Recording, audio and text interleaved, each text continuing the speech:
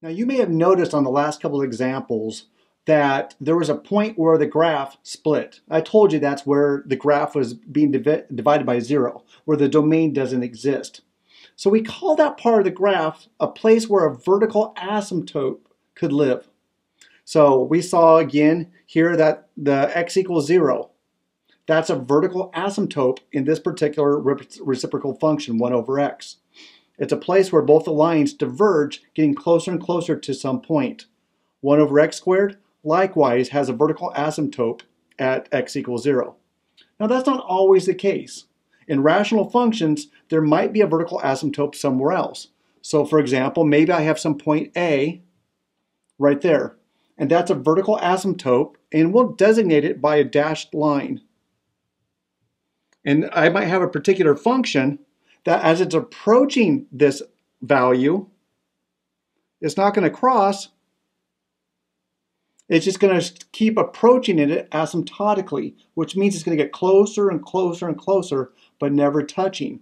In this particular case, I would say that as x is approaching A from the left side, my value of x is approaching, looks like negative infinity. So we can have asymptotes or vertical asymptotes at any place along the line. So how do we identify those? Where do we find them at? How do we locate them? So let's go through a couple examples to show you how. Example, f of x equals x over x squared minus 9. How do we locate its vertical asymptotes if it has any? Well, we look at the ratio of the numerator versus the denominator and to see if there's any common factors first. So this would equal x over x plus 3 times x minus 3. There's no common factors in the numerator and the denominator. So my vertical asymptotes are the places where the denominator becomes 0 and where the holes are at. So that's at negative 3 and positive 3. So what does that look like for our particular graph if we were to graph that? I know I have an issue going on over here at positive 3, and I have an issue going on over here at negative 3. And those are where my vertical asymptotes are at. And I'll mark those by a dashed line. That tells me my graph or my function cannot cross. The function only approaches asymptotically as we get close to that. And in this particular case, the graph would look something similar to this. It's getting closer, then it dives.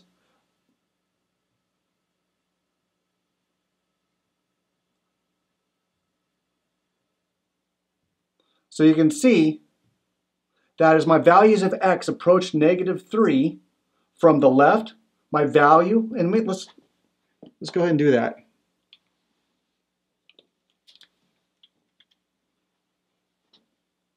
As my values of x approach negative 3 from the left, my value of the function approaches negative infinity. As I get closer and closer to negative 3 from the left, my value dives. However, as I approach x from negative 3 from the right side, I know lots of stuff all over the place happening. What's my value of x doing? It's approaching positive infinity. So as I approach negative 3, my value is skyrocketing. And likewise, I can play the same game over here at 3. As my value of x approaches 3 from the left, my value is descending greatly. It's approaching negative infinity. As I approach x, or approach 3 from the right side, what's happening to my value of x? It's taking off to positive infinity. So there's one example. Another example, I have some function g of x. So we want to find out first, are there any common factors?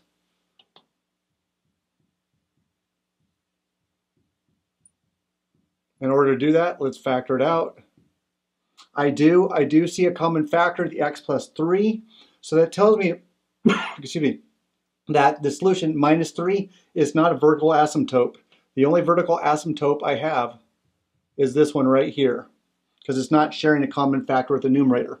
So what does that look like? Well, there's two pieces of information here, so let's figure out what they both look like. First one is I have a vertical asymptote at 3. Designate that by a dashed vertical line. This x plus 3, it shares a common factor with the numerator, so it's not a vertical asymptote. However, the point on that graph, wherever negative 3 is at, it's going to have a hole in that specific spot. What do I mean by that?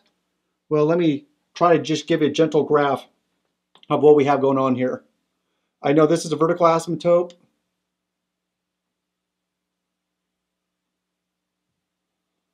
So as my values, or as my x approaches 3 from the right, my f of x takes off. From the left side, as it approaches,